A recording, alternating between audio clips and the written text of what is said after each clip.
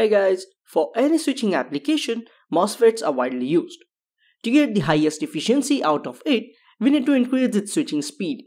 That is by increasing the turn on speed and turn off speed.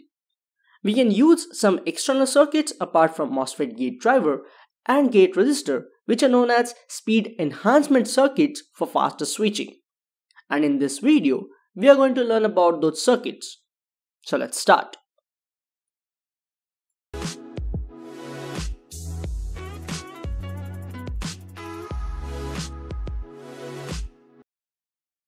When speed enhancement circuits are mentioned, we should exclusively consider circuits that speed up the turn-off process of the MOSFET. The reason is that the turn-on speed is usually limited by the turn-off or reverse recovery speed of the rectifier component in the power supply. The fastest switching action is determined by the reverse recovery characteristics of the diode and not by the strength of gate drive circuit. This is the most famous misconception.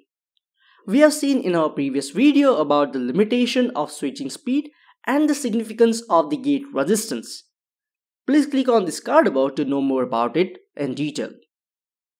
We can apply a higher permissible voltage across the drive output impedance and the gate resistor to get the optimum turn-on speed. So usually the opt-in turn-on speed while switching is sufficient to drive the MOSFET.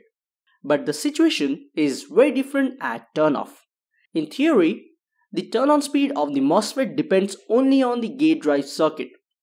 If we take a higher current turn-off circuit, it can discharge the input capacitor of the MOSFET quicker, which provides shorter switching times and consequently lower switching losses.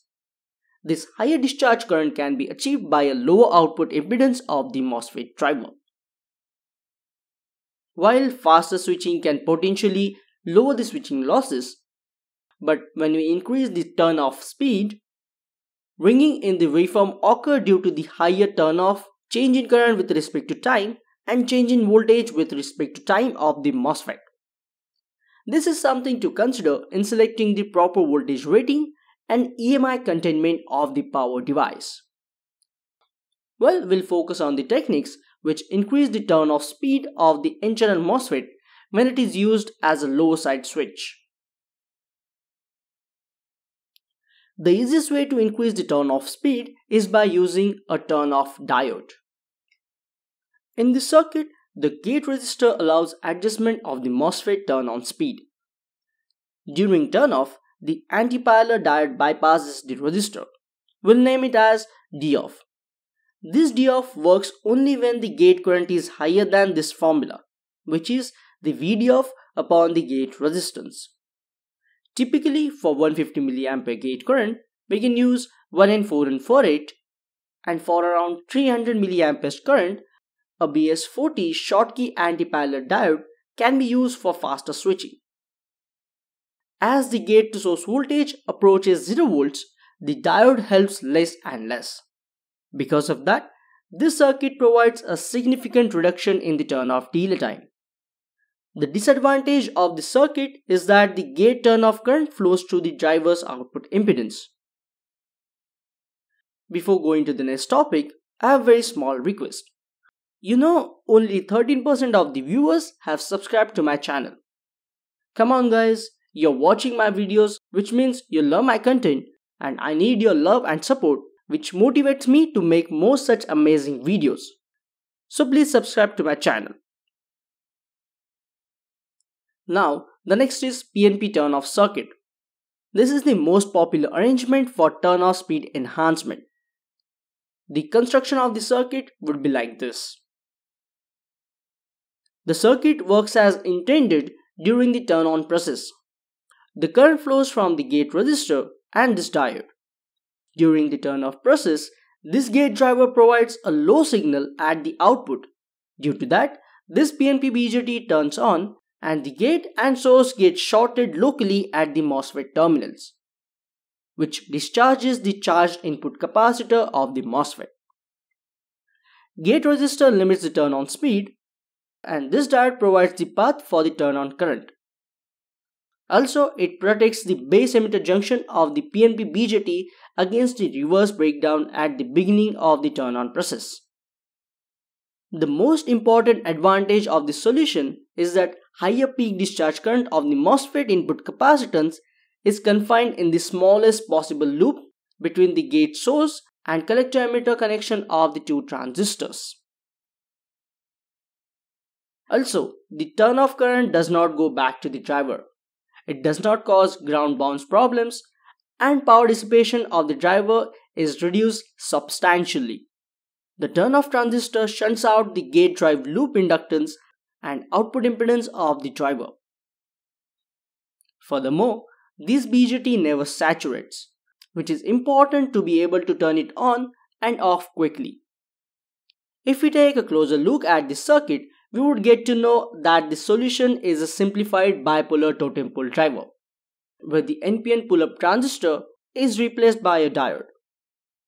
Similar to the totem pole driver, the MOSFET gate is clamped by the turn-off circuit, eliminating the risk of excessive voltage trace at the gate. The only known shortcoming of the circuit is that it cannot pull the gate all the way to 0 volts because of the voltage drop across the base emitter junction of PNP BJT. The next circuit to examine is the local NPN turn-off circuit. Similar to the PNP solution, we can use NPN BJT. We'll call it as Q1. In this case, the gate discharge current is well localized. The NPN transistor holds the gate closer to the ground than its PNP counterpart. Also, this implementation provides a self-biasing mechanism to keep the MOSFET off during power-up. Unfortunately, this circuit has some significant drawbacks. The NPN turn-off transistor Q1 is at inverting stage. It requires an inverting PWM signal, which can be provided by another transistor Q2 as shown in the circuit. Again, the turn-off process is the same, but when we need to turn off the MOSFET, this BJT should turn on. So, this inverter circuit draws excessive current from the driver during the on time of the MOSFET, which decreases the efficiency of the circuit. Furthermore, Q2 saturates during the on time, which can prolong the turn-off delay in the gate drive. So, all of these turn-off circuits which are shown here have simple ground reference to the gate drive circuits. Well, if we summarize all of these three circuits, the PNP BJT based solution to enhance the turn-off switching speed is the most optimum and widely used. If you want a low-cost circuit, we can just use the turn-off diode. Third circuit is complicated and has so many components. I would keep my hands away from it until it is highly required. So, that's all about how to increase MOSFET switching speed. I have added all the references related to these circuits in the description. If you have any query, you can ask me in the comment section or email me. Hit the like button and subscribe to my channel. And finally, thank you so much for watching this video.